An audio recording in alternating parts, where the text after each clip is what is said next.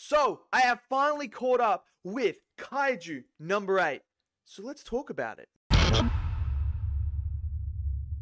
Okay, so there's this new anime that is out right now called Kaiju number 8. Now, I've been seeing it on Crunchyroll there, and I've seen some people say some good things about it. So I was like, it's time to check it out. 6 episodes on there right now. I believe it comes out every single weekend. So I'm excited now to continue watching it because this anime was surprisingly really good. I am absolutely loving it. It goes to the point where I finished episode 6 and I was like, all right, let's bring on the next one. The next one never came. And I'm like, oh, that's right. I've now caught up to it. It now comes out every week. I don't want to wait any longer, especially with the cliffhanger ending of episode 6. I don't want to. I want to watch it right now. Look, if you guys don't know what Kaiju number 8 is, let me just give you some idea about it. So basically, it's a world where there's Kaiju. So like Godzilla, we're talking like that sort of stuff. Monsters coming up. And then there's this defense force that takes care of the Kaiju to try and save people. So it's all about that. And now, in here, we get introduced to our main character, who is an older guy who has tried to become a defense force officer. He wants to join the defense force, but he never was able to get past the second round of testing. But obviously when he meets a new person in his cleanup job that he has, who has the same dream as him to get in there, he decides it's time for him to go into becoming a defense force officer. And this is where we get that journey where they go on to fight Kaiju. But there is a twist in here. And what I love is, the twist is, during an event that happens, he ends up in hospital, and then there's this flying little Kaiju that then goes inside his body, and now he's able to transform into a Kaiju.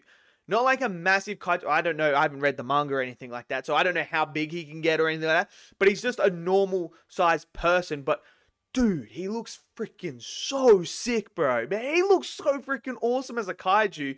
But now he's a Kaiju. He's able to transform between being a Kaiju and a human. So he's now going into the defense force, right? He's going in there. But he can't show the Kaiju form because they'll kill him. They'll just absolutely destroy him because that's their job. Their job is to kill Kaiju. And they don't know about this. So he's got to try and not use, like, imagine this. This is what I love so far about the show. So he's in the defense force, right?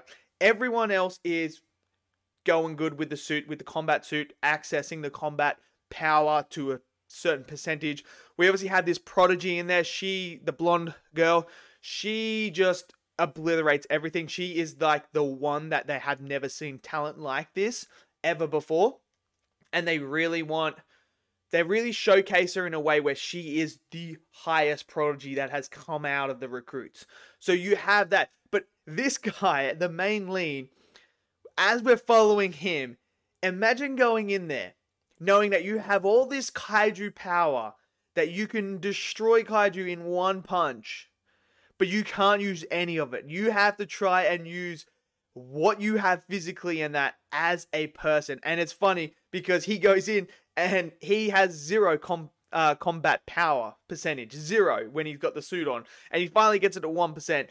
It's funny, but he has to do everything else. But it's, without him showcasing his Kaiju power, he's actually very smart because he's worked in the cleanup business with Kaiju. He knows where the cores are. He knows what to look for in all that. So not only does he not have the ability to keep up with the prodigies and the recruits who are accessing 20% or more power right now in their combat suits, he has the brains to be able to figure out, and he gives the vital information to them about where to aim, what he needs to do, like, these are spawning, these ones, we need to kill this.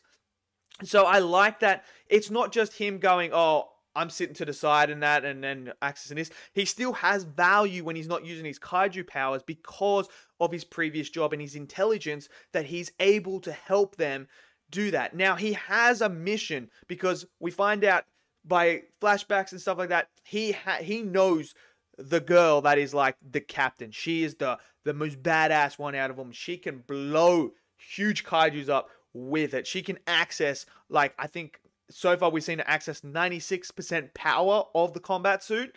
So she's the one, and we know that they have history and that he wants to be next to her because they grew up or something like that. I'm sure we're going to get more backstory to it, which I'm looking forward to. So we have that, the relationships and the rivalries that are getting built between the recruits and that. Really enjoy that as well. Obviously, my favorite, like one of the most badass moments so far is when the prodigy is wounded in the training exercises and the kaiju is there going to eat her and that. And he shows up and then he transforms into the kaiju in front of her and wrecks this other kaiju. It was so awesome to see. He just looks so cool, man. And then you had that blue running through, and then the blue lightning, and when he charges up, the punch. Oh, it's absolutely fantastic. And then the dynamic between him and the protege. I absolutely love that dynamic. It's hilarious. It's funny. There's so much banter back and forth.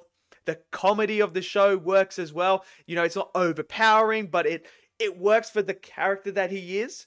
And I really like that, especially the the scene where they're in the spa and that. It's hilarious with the muscles and stuff like that. So funny.